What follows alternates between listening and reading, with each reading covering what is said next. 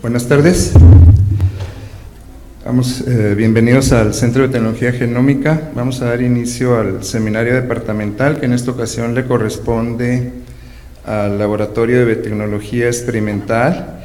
Va a estar a cargo del doctor Ismael Badillo Vargas, profesor asistente de Biología de Vector de Insectos en el Departamento de Entomología en el Centro de Investigación y Extensión AgriLife de Texas A&M, en Weslaco, Texas. Entonces, adelante, doctor.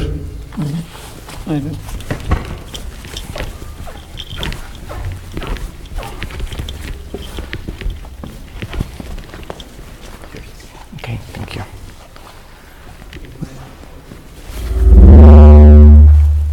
Click. Hello, can you hear me? Okay. Well, it's easier for me to speak in English, so I'm gonna go ahead and give this seminar in English. And I decided to use the title of what makes a vector an efficient vector. The system that I did this work with is a plant pathosystem, but this could be expanded to any system. So in agricultural settings, plant diseases need to conform to this disease triangle, so in which we have a pathogen, a plant that is susceptible to that pathogen, but the environment that is conducive to that disease occurring. But for many instances, we also have in here a vector, and without the presence of the vector, the pathogen is not spread to the host, therefore disease doesn't occur.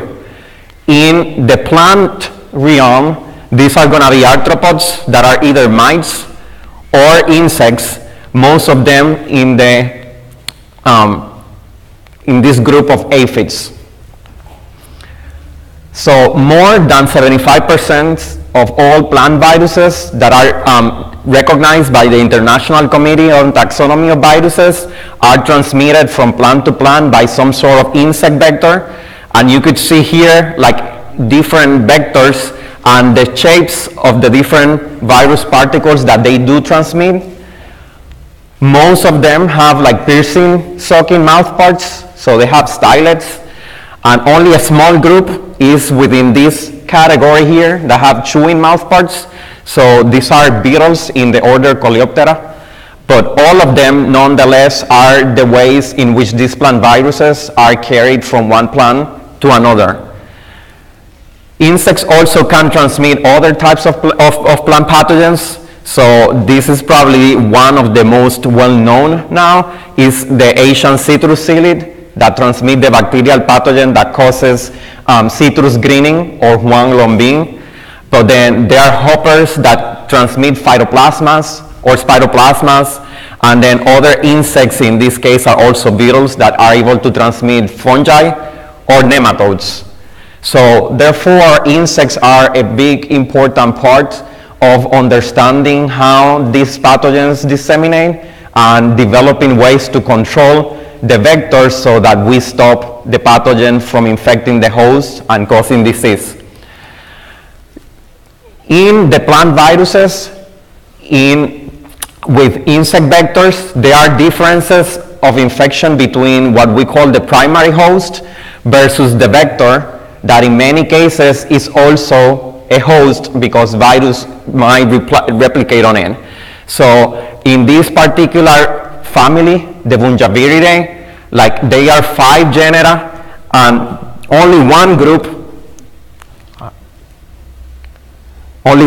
is transmitted tospoviruses to plants by these insect vectors, which are very tiny thrips, but all the other ones are transmitted either by arthropods to humans or even mice. And when they infect the primary host, they cause a disease, like in this case, tomato spotted wilt, that results on the death of the plant. And is similar with these other ones when they infect their animal host by causing diseases that could result on morbidity or mortality, like hemorrhagic fever or renal failure. However, these these viruses do replicate in their arthropod or mammalian vector, and despite replication in them, that doesn't seem to cause any detrimental effect. Therefore, this question of how this vector is an efficient vector and doesn't succumb to disease is a question that has puzzled vector biologists for a really long time. So I decided to study, and this was the work during my PhD and a short tenure as a postdoc in the same lab. I worked with tomato spotted wilt virus. It's a member of the family Vingiviridae, and specifically in the genus Tospovirus is the only one that has plant-infecting members. And the species TSWV, I will refer to it as TSWV for the rest of my talk, for tomato spotted wilt virus. And then this is a cartoon of the virion. So it has enveloped particles. The genome is divided into 3 segments that you could see inside. It is single-stranded, negative sense RNA, and then it carries some structural proteins which make up the virion, which are the L, the RNA-dependent RNA polymerase in purple, the nucleocapsid in orange, which is what encapsulates that RNA, and then 2 viral glycoproteins, GN and GC, which span the membrane and are important for acquisition by the vector and infection of that vector, but are not very relevant for the infection of the plant host. And only during viral replication in the plant or in the insect vector, then these non-structural proteins are expressed, and they are NSM because it's used in movement, cell-to-cell movement in plants through plasmodesmata, and the NSS is the silencing suppressor. So during viral infection in the plant, at least, we know that the silencing suppressor is fighting back the defenses of the plant host. So it is transmitted from plant to plant exclusively by thrips, and the one that is the most significant is Frankliniella occidentalis. So this is the western flower thrips. All thrips belong to the order Thysanoptera, and this species in particular is in the family Thripidae. And it is a very important pest because it can feed on 244 different plant species. It has a very short generation time and is very fecund. So a female can lay up to 175 eggs in her life, and they could rapidly develop insecticide resistance. So we had a really hard time fighting this little bug, and is an efficient vector for TSWV, but several other tospoviruses. When it feeds, this is the damage it causes just by feeding, but when on top of the feeding damage it transmits a tospovirus, then you have a bigger issue to fight. So the transmission cycle between this insect and the plant virus that it transmits goes this way. So a female will lay the eggs into a plant that is infected with the virus, and once that larvae hatch and starts feeding, is the first instar larvae, the one that is going to be the most efficient at acquiring the virus. The second instar larvae can acquire, but acquisition efficiency decreases as development proceeds. And then once they become a prepupa, they usually drops to the soil, and the prepupa and pupa stages occur there, and they do not feed, so they can neither acquire or transmit. But the virus is passing from the larvae until here, so it's transterially transmitted.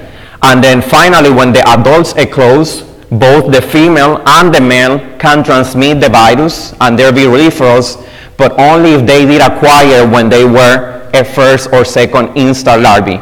So the female will lay more eggs, but the virus is not transovarially transmitted, so it's not passed from mother or from the parents to the offspring, so the transmission cycle needs to start again. If we take a deeper look into this interaction, we call this a persistent propagative transmission. And if we look at a thrips and take a look inside of its body, when it starts feeding on an infected plant, it's going to acquire particles of the virus that will traverse in the digestive tract, and it is specifically in the midgut that it interacts with a still unknown receptor for transmission to occur. and then the virus enters into the midgut epithelial cells and replicates there for the first time. It has to escape the midgut escape barrier, and then by some means reach the salivary glands over here that then are another tissue infected by the virus. A second round of replication takes place there, and finally, like when it's feeding, mix of saliva and virus particles are then deposited onto a healthy but susceptible plant, and that's how you get the infection in a new host going. So this is another look of the internal anatomy of the insect, and in here what I'm going to point to you is like the green is looking at an antibody binding specifically to the virus, and in here you could see like it's just infecting this area of the midgut, but not the foregut, so not the first portion of the digestive tract, but the middle portion. And then as time passes, that foci of infection keeps increasing, so because the virus is replicating and is disseminating through that epithelium, and then you get a much more higher infection to the point that all the midgut is extensively infected, but the cardiac separation here from the foregut is basically the delimitation of the infection. And then it finally moves from the midgut into these tubular structures that connect the midgut, and in here you see more of that infection with the primary salivary gland, and you see like how the infection is moving now through these ducts, which are right here. And then finally, a primary salivary gland is heavily infected and the efferent duct. And then in here, you could see one primary salivary gland heavily infected, not the other though, so that could also be important on the transmission, how efficient that individual would be on transmitting the pathogen. But you see that midgut infection is no longer existent when now this insect that started acquisition as a larvae became an adult. This was work conducted in the same lab by another PhD student. And then knowing now this extensive infection of the vector and how it's moving within the insect, then basically I decided to like focus on using proteomic tools. And my first step at this was to look and try to explore, is this proteomic tool gonna be any useful to study this system when we don't have a lot of genomic resources for thrips. So in my initial experiment, I wanted to explore the proteome of healthy larvae. I wanted to focus on the larvae because it's the stage that can acquire the virus. And if I could use it to just explore proteins within a healthy larvae, then I could then try to use it to understand the infection of the virus in that stage. So I used two-dimensional gel electrophoresis coupled with mass spectrometry, and I had to manually collect 600 larvae for the protein extractions. They were separated in the first and second dimension, and I really think like you're familiar with the technique. So you separate them by isoelectric charge and then by molecular mass. The proteins are visualized in the gel by staining with Comasi. Brilliant blue G250, and then like the spots are all manually excised and then are subjected to trypsin to like chop the protein into peptides, and those were subjected to mass spec, and then MassCop software was used to compare like these generated fragments or peptides with theoretical fragmentation patterns from all metazoans in NCBI. So this is how that gel looked like, and that was the very first gel I ever ran, so it kind of looked messy. It got way better with practice, but I was able to identify in here with my eyes around 194 spots that then were collected and then used in mass spectrometry. And briefly, basically using the metazoan database in GenBank, but a transcriptomic that was generated in the lab, I was able to identify 47% with our TRIPS transcriptome and only 23% with the metazoan database in NCBI, which suggests like TRIPS might be very, very different to everything else that's present there. They were 41% that had a match, but it wasn't significant for us to feel confident that that was indeed correct. And then 7% that were completely unidentified, that might represent things just unique to the order Thysanoptera, or even perhaps just the western flower thrips. So just by using BLAST2Go, I identify them and provide a distribution by their associated Go terms. And I'm not intending that you read all of them, but again, these are like the three main categories: biological processes, molecular function, and cellular component. So all of those different processes within those three are here, and then the number of sequences that hit that category are in the y-axis. And of my interest were those involved in the immune system process or in cell killing, because that might be what's going on in the vector when it's sustaining an infection with a propagative virus that is replicating within the vector, because not all plant viruses transmitted by vectors do replicate in the vectors. So because that ended up giving me some promising results, then I launched into this objective to identify TRIPS proteins, responsive proteins during the viral infection. So I use these proteomic tools that I just adapted for using the healthy larvae, and my working hypothesis was that TSWV infected larvae might have a different protein profile compared to those that are non-infected. So, and I was kind of looking for either immune-related proteins that would play a role in modulating the outcome of that infection, or that are involved in transport that allow the virus to move between, different tissues until it's finally transmitted to a plant. So the experiment setup was like this. I established 2 cohorts. They were larvae of similar age, so they all eclosed between 0 and 24 hours previous to me conducting the experiment. And then I used either healthy or infected tissue for an acquisition access period of 3 hours. We know that with this system that's enough. For other systems could be much longer.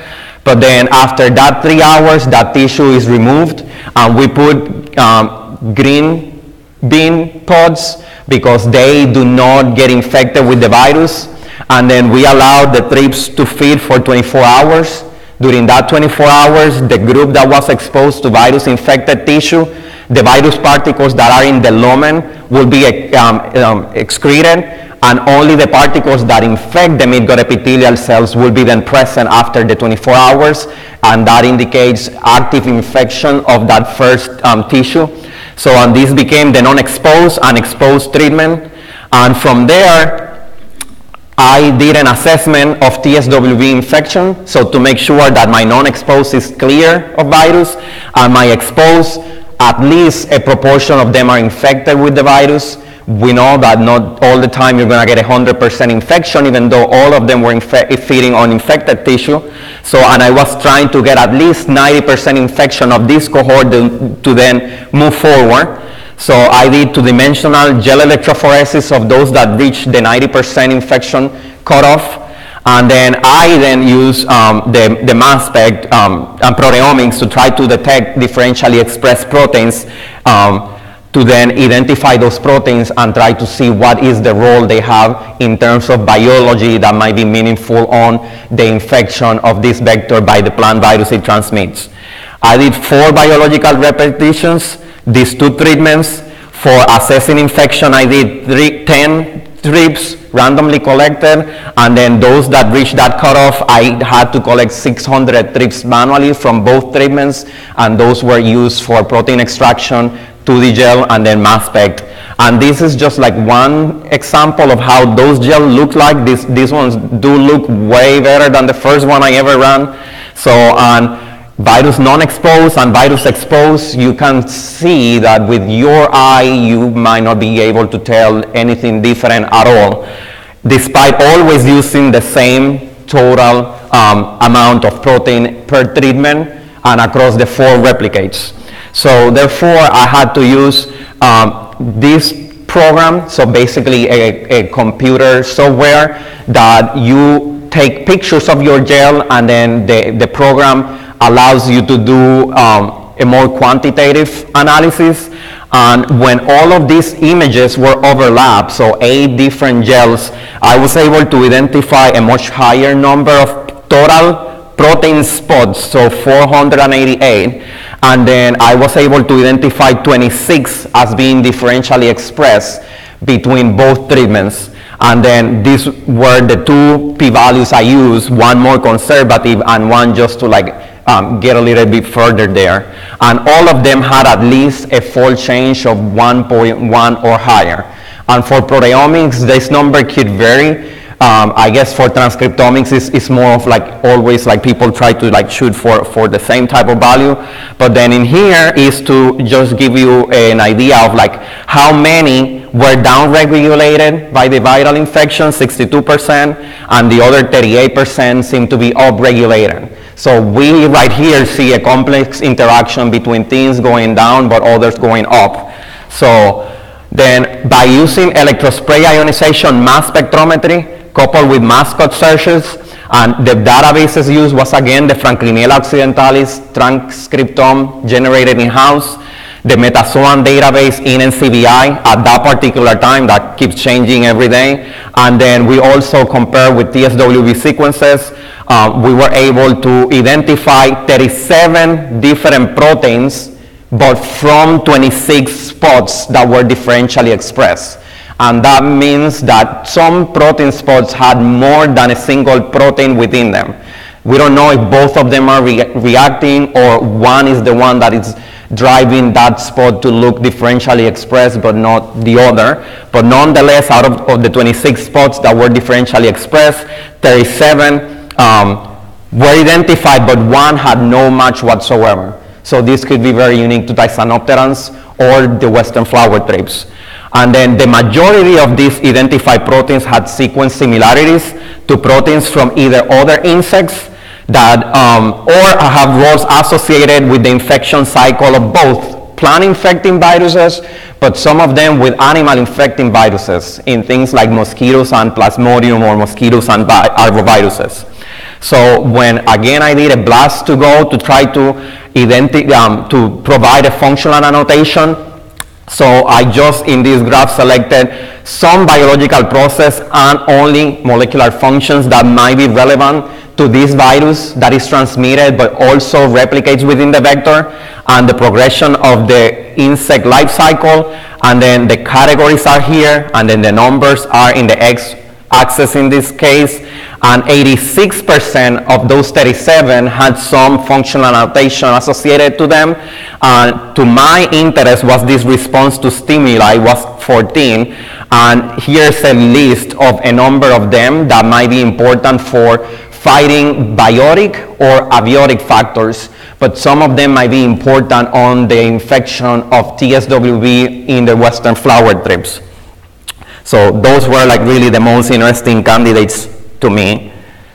And then to summarize this part, I was able to optimize proteomic tools and use it for the first time with Thysanopteran. Using healthy larvae, I identified 52% of the proteome of that stage. 57% of the identified proteins had a provisional functional annotation, which 15 have putative functions in the innate immune responses. 37 proteins were identified from 26 spots that were differentially expressed between infected and non-infected larvae, and identified responsive candidate proteins that are involved or could be involved in different biological processes and molecular functions, including that innate immune responses that might be important to modulating the outcome of infection, but that results on transmission. And this suite of responsive proteins represent the first set ever in candidate proteins that are putatively involved between a Thysanopteran and any tospovirus. So then once I felt very confident using these proteomic tools with this insect and this plant virus, I moved into my second objective, and it was to try to identify thrips interacting proteins. We call them TIPS for short. So, and in the experiment, I wanted to identify Franklinella occidentalis proteins, specifically from the larvae again, that directly interact with purified virus particles. So I hypothesized that, well, this occurs in nature, so in order for a virus to enter into its insect vector, it needs to interact with the receptor and with many other proteins for replication to take place, to move through that route and finally get the salivary glands and transmission to occur. So like they should be interacting with some with some insect proteins that if we identify those could be like ideal targets for control. So basically I had infected plants in the greenhouse. This particular plant is Datura stramonium. We use it because it doesn't die too quickly and it generates these beautiful symptoms that you know there should be a lot of viral particles there. And then we basically take that tissue and do virus purification using a sucrose gradient centrifugation process.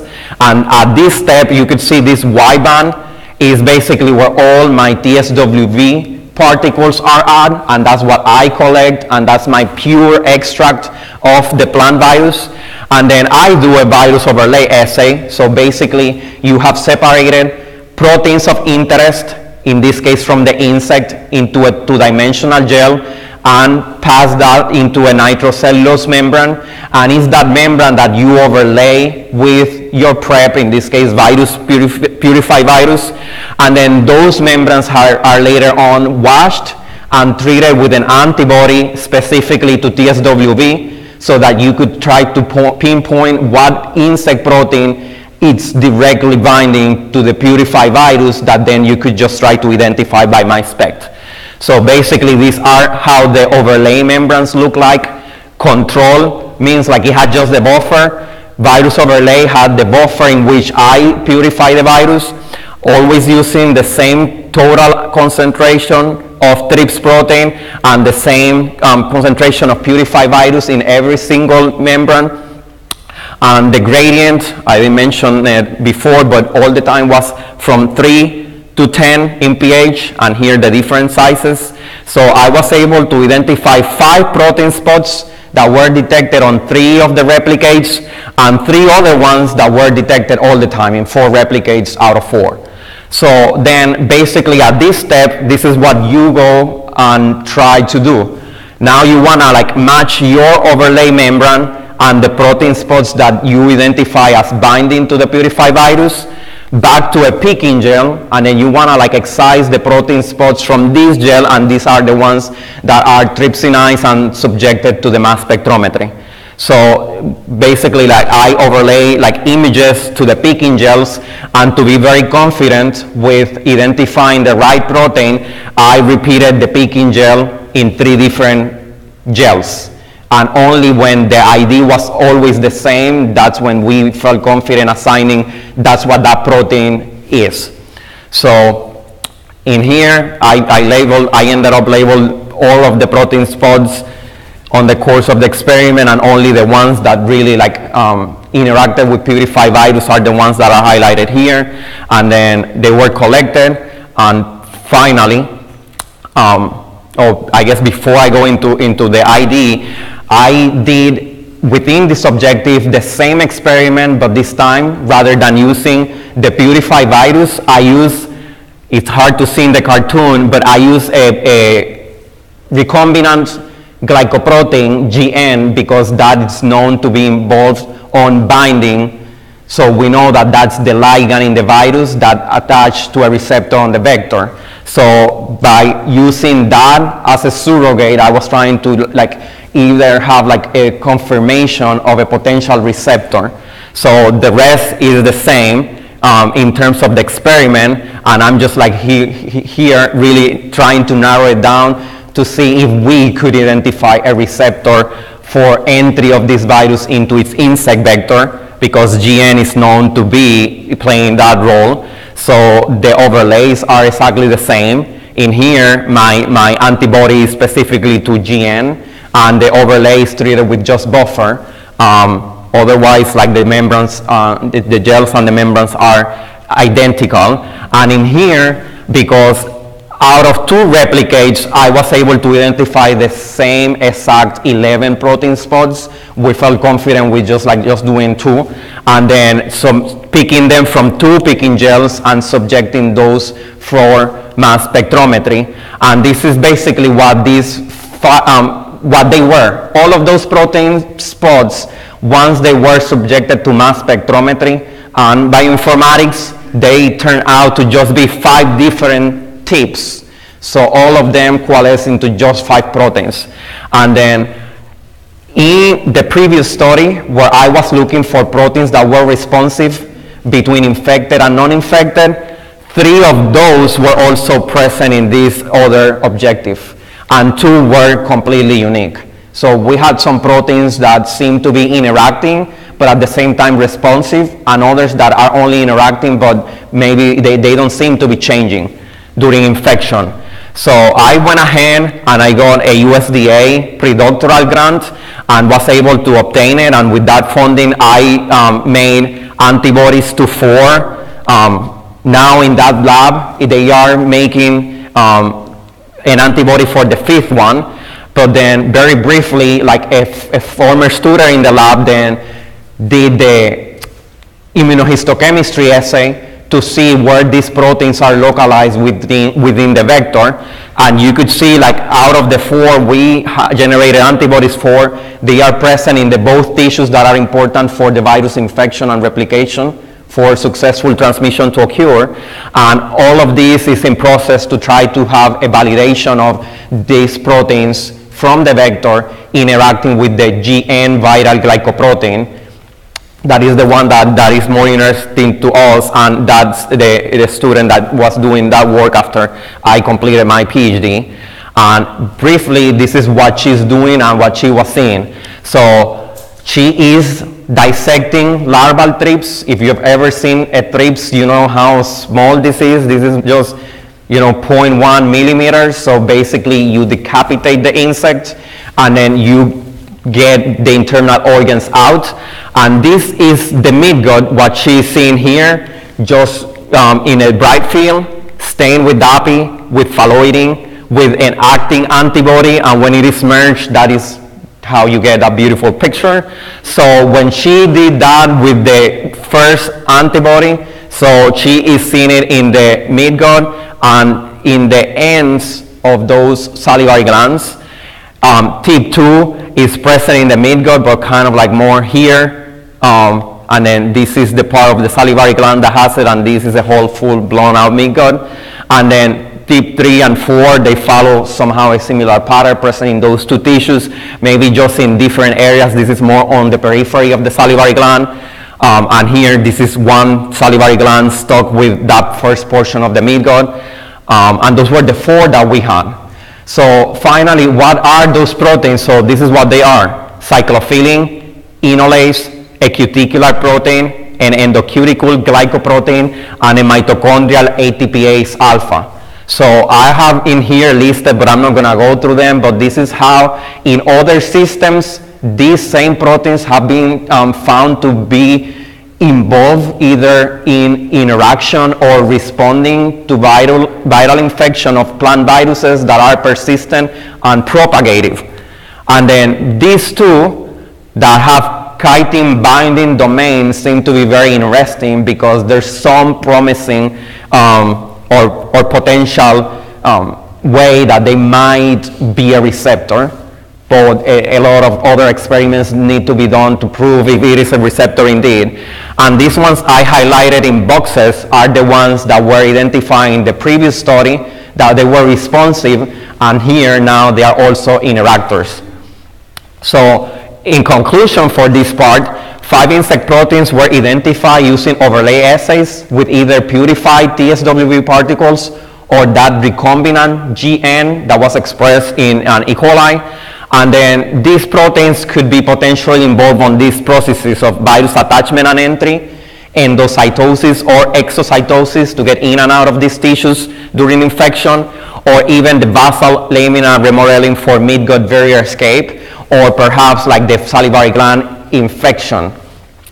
And then these tips represent these unique targets for disrupting the interaction between this plant virus and this vector just to deter transmission from happening. So then once you have protein candidates, what then? So well, I wanted to explore RNAi in this insect. Most of you might be familiar, but this is a biological process that happens in organisms to target and degrade messenger RNA in a sequence-specific manner. And it's been exploited in a number of different systems to provide what is the role of a given gene or a given protein. And then it's been shown to have great potential for a tool of controlling insects. It has been deemed like the modern insecticide, especially in agronomically important pests, as we have, I guess, the luxury of making transgenic plants that could be someday a tool that people are allowed to use. So when we look at a phylogeny of all insect orders from Ishiwara et al. 2010, those were all the insect orders that previously RNAi was successfully done with these organisms, but Thysanoptera was not one of them. So, however, in a study in our lab, so these were my advisors during the PhD, they had a study that generated that transcriptomic that I mentioned I've used, and they had evidence that the RNAi machinery, it is present in Franklinella occidentalis, probably in all insects in the order Thysanoptera. So I went into this quest to try to develop RNAi for thrips. Long story short, I ended up selecting this particular candidate, a vacuolar ATPase synthase BATPase, which is this membrane-bound holoenzyme that comes to be formed from several subunits, and it is important to catalyze ATP hydrolysis and to transport solutes across membranes and regulate pH and so forth. And it is also involved in this clathrin-coated vesicle trafficking that people know that is important for infection of negative sense RNA viruses, including the family that TSWV is a member of. So I selected BATPase B as my target, and then I was so fortunate enough to have a fantastic undergraduate student that very patiently sat there and did micro-injection of thrips females, so adults, that's the biggest stage, there's nothing else bigger than the female, and she injected double-stranded RNA that I generated in vitro into these insects, and we conducted our bioassays. So this is basically what she's seeing through her eyepieces. In the injection arena, we have a thrips female, and this is the needle to inject it with. You have to be very patient and very skillful so not to kill it in the process. And I wasn't as good as she was, really. So we did females. They were on the injection arena, injected just once through the stretchable membrane between the second and the third tergite of the abdomen. And then this is how much we could feed inside her. 12 nanoliters of solution. This is the fastest we could go in each individual. And the treatments we used were water, GFP, double-stranded RNA, and then BATPase-B, double-stranded RNA. And this is the highest concentration we could get to go through the needle and into the insect, 80 nanograms per insect. We did 2 subsamples per treatment, and they were collected at 2 different time points, 2 days or 3 days post-injection. The insects, because they were so small, we decided to pool them, and then they were either for RNA extraction, for real-time qPCR to quantify, or for protein extraction, because we were even trying to attempt to quantify differences at the protein level using Western blots. And all of that work is summarized in this just one single slide. So in green you have double-stranded GFP, and then in red double-stranded BATPase-B, 2 days post-injection and 3 days post-injection, and in the y-axis the relative expression of BATPase-B RNA So you could see there is a reduction at 2 days, which was like 23%, and just a little bit more at 3 days at 25. But after all that work, I was amazed we were able to quantify it and have this piece of evidence that we are silencing that one gene we were targeting. And then when we look at the protein level, so we are able to see that at 2 days, we have a reduction with our most important comparison, but overall with all of them. So with GFP, it was 25% reduction at 2 days post-injection, and then it was a little bit lower at the 3 day, so it was just 19% decrease. So after being able for the first time to silence a gene in a Thysanopteran ever, and then have evidence at the transcript and at the protein level. So we were asking, okay, what next? Do we see in a phenotype? So with the help of Brandy, injecting all of these insects for me and help me count eggs or larvae or mortality, we did these experiments. 24 females were injected per treatment, so we have the same treatments. We also included 24 non-injected, just to see, are they dying at the same rate or not. So after injection, the female tribs were placed individually in these little shot cups with a piece of green bean, and then we just really went there daily to count if they were alive. The whole experiment was a complete randomized design.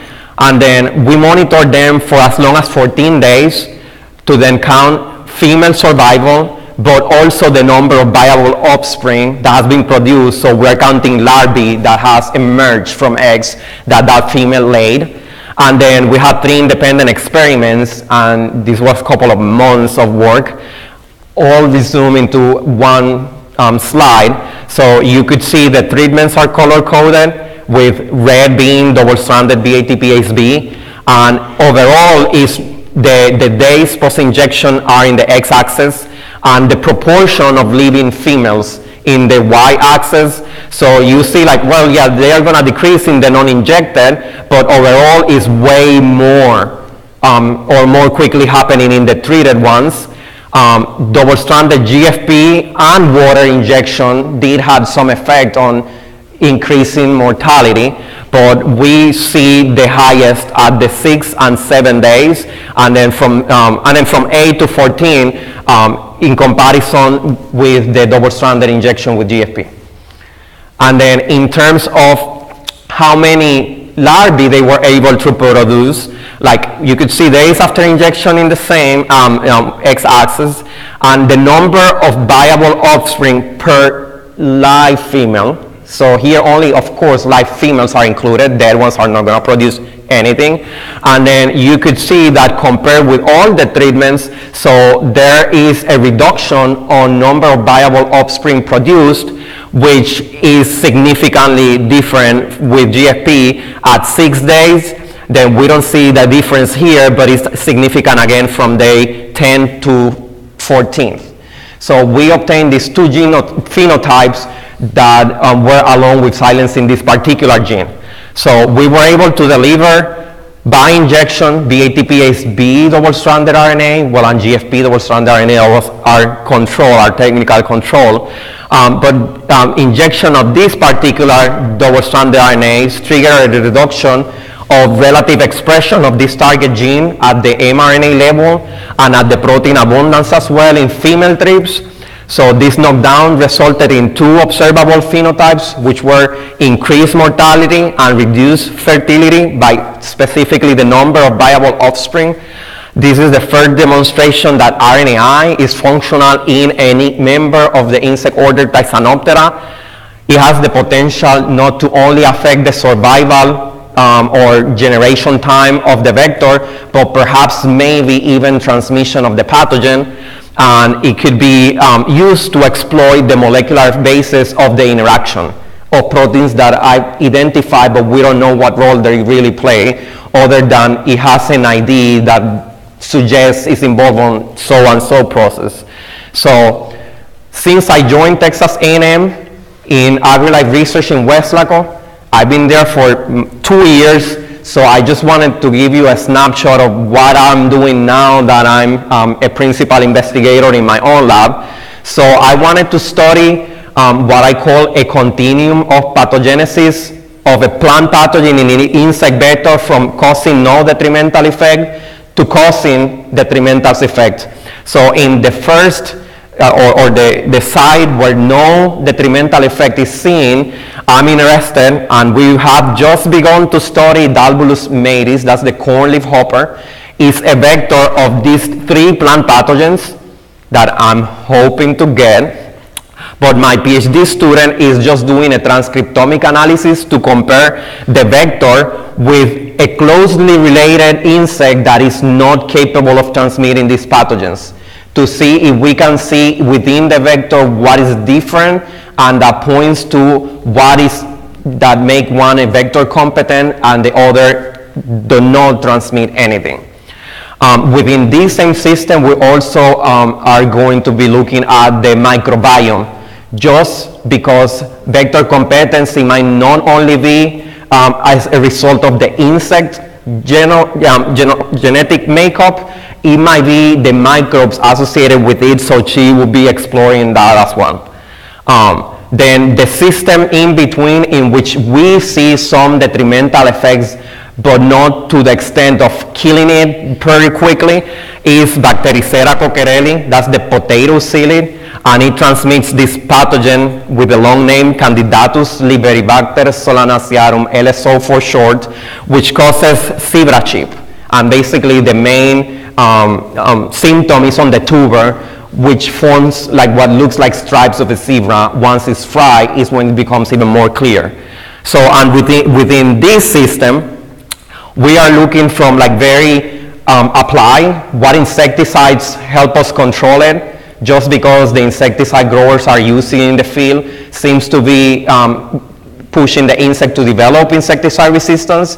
So we are evaluating other chemistries, also looking at a biocontrol agent, but then most recently we just have done transcriptomic analysis of the salivary glands and the ovaries from infected and non-infected insects, and this is in the process of we just finished making the de novo assembly of the transcriptome and are now trying to explore what is differentially expressed between the 2 treatments and among the different tissues in which the pathogen is replicating and is necessary for vertical or horizontal transmission to occur. And then the last system is one that I am just wanting to work with, and we got an infestation of Tagoceres orysicolus, that's the rice delphacid in Texas in 2015. And we have specimens that we are testing, but we didn't, that was before I started in my post, so we don't have a colony of this, but it transmits this rice hoja blanca virus that affects the leaf and the photosynthetic capacity of the plant, but also damage the grain, or you might end up having an empty, no yield, no production of grain. What is very striking on this system, first, is that the virus is only transmitted by the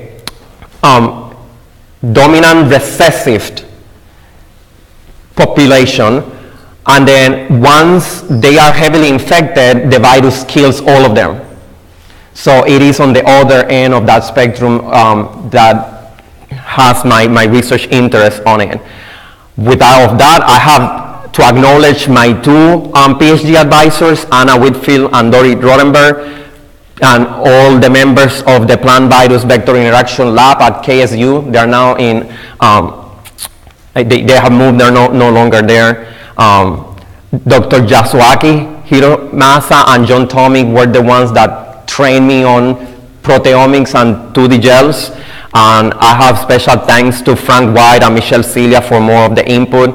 And this were where I did my second postdoc, and then this is my current group with now a team of people also working in collaboration with others like Gabe Hammer, studying mosquito ecology and arbovirus interaction, and the funding since I've joined Texas A&M.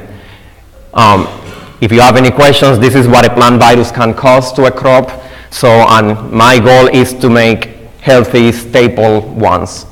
So, and that's Yes, sir. If you have any questions.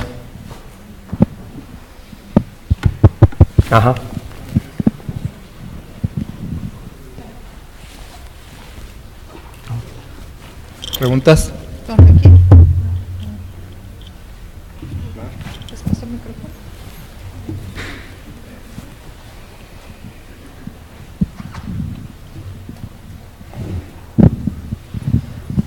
Hi, thank you for your presentation.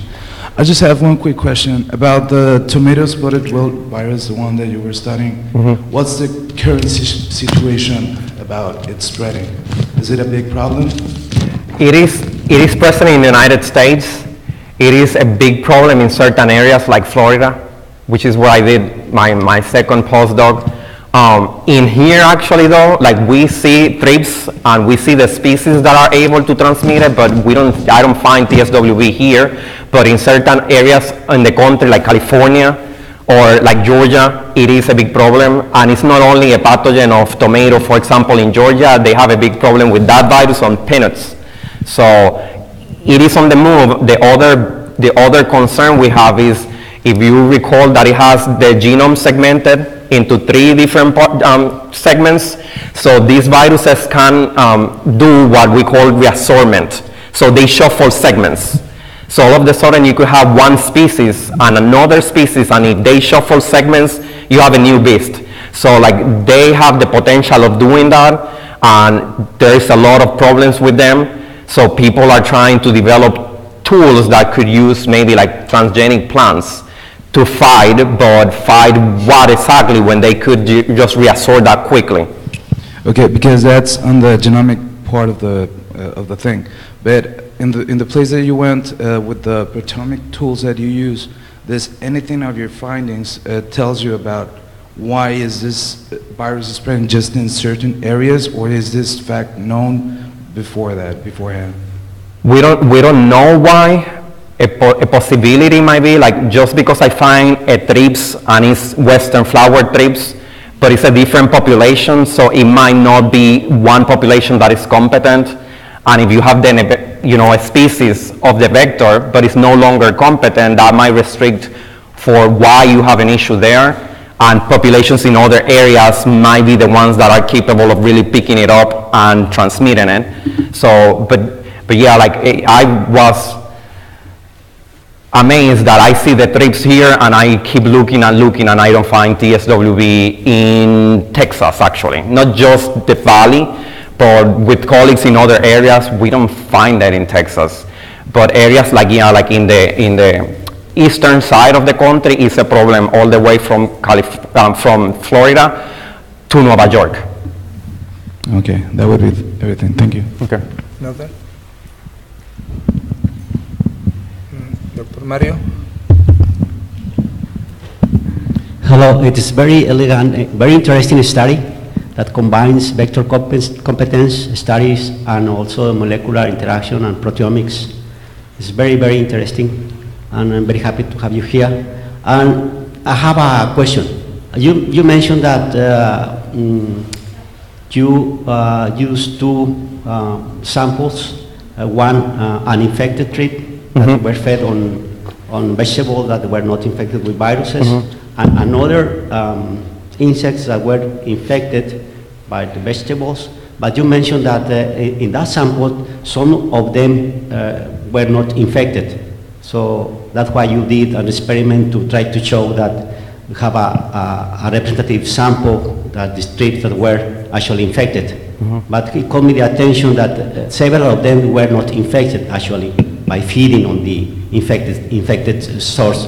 You know why it is the reason? The same population, one part of that population are becoming infected, that the other one is not. And the other thing is, it would be interesting to compare the proteomic profile of the two specimens, those that are infected and the ones that are not infected, even feeding on the same infected source. I guess, yeah, I've been having this conversation very recently with a lot of people about like, you have a colony, let's say we maintain insect colonies, and we call it, that's viruliferous or bacterioliferous. But just when you open that cage and collect insects, not all of them are going to be carrying the pathogen. And that's going to be the case for all the systems. Depending what system you're studying, it might be a higher proportion or a lower. For example, with this thrips colony of western flower thrips that we had in the lab, that as a matter of fact was collected in Hawaii, and is the one being used in that lab for research, we are able to have 90 to 100% infection rate acquisition. But then with other insects or other populations, you might see different numbers. So in the same lab, other people working with the corn plant hopper, if they put hoppers on an infected plant and collect them, maybe 25 acquired the virus. So we don't know exactly what, but it's all genetically. So it's the genetic makeup of that individual that made it not acquire the virus, and this one is somehow different and it can. And the best example for this is like when we talk about aphids that are vectors of plant viruses. If you get a female that is a good transmitter, they are clonal. So that female will produce offspring that is just her. All of them would be as good as the mother. When you work on a system that clonally they are not reproduced, but sexually, you're gonna end up with that. Some that acquire and some that not. What genes are making this vector to be competent and that one in the same species, none? You need to look for what genes make them different. Thank you. Okay. ¿Alguien más? ¿De Billy? Thank you for your presentation. I just have a question.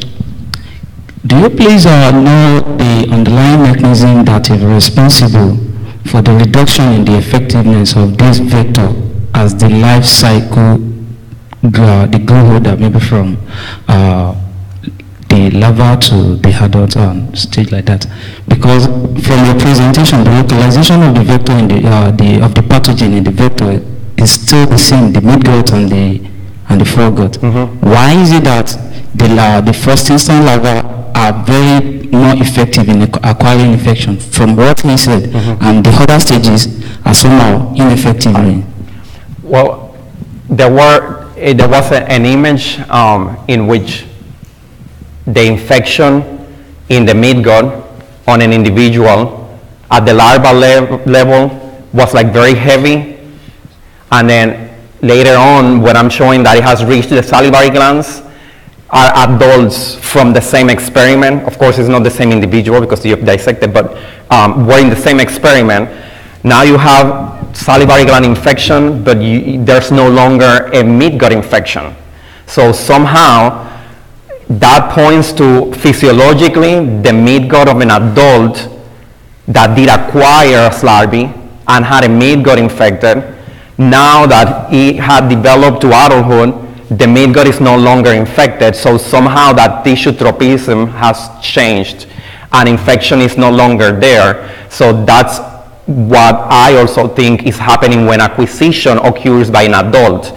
Well, the midgut of that adult is already at that physiological state that doesn't support replication, maybe no longer have the receptor for it to enter, or maybe fight off using the immune system much more better than the larvae did. And therefore, the infection doesn't really proceed, and an adult that acquire as adult cannot really become an efficient vector because it doesn't reach the salivary glands. But no one has looked to come with evidence to say, this is what is happening in the midgut of a larvae, this is what's happening on the midgut of an adult. No, these are kind of the hypotheses that the community has, but no one has looked at them. Thank you. In addition to that, don't you feel like maybe the microbiome of the larva, maybe because it has not fully developed, and as time goes on, the larva keep on feeding, and it begins to develop the microbiome, and maybe the changes in the microflora of the adult stage of the larva, of the vector, is what makes the localization of the virus impossible at the haploid stage compared to when it was at the early stage of the life? Maybe, I don't know. Yeah, no one has looked at that, at the microbiome composition at different life stages. Thank you. ¿Quién más? Bueno, damos las gracias al doctor Badillo. Gracias por invitarme. Cuidado, no te vas a Ah, sí.